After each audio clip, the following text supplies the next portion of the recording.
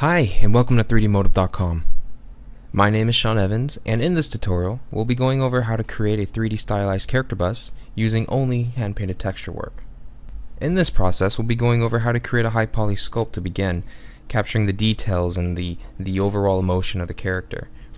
From there, we'll go ahead and export our model and create the low poly cage in 3ds Max, as well as unwrap our UVs so that we can properly paint on his diffuse map. Lastly, we'll go ahead and export our character to 3D Coat, where we'll begin to hand paint texture him. Once our textures are complete, we'll go ahead and pose our character, which is the cherry on top. So, if you're looking forward to this as much as I am, let's hop into it.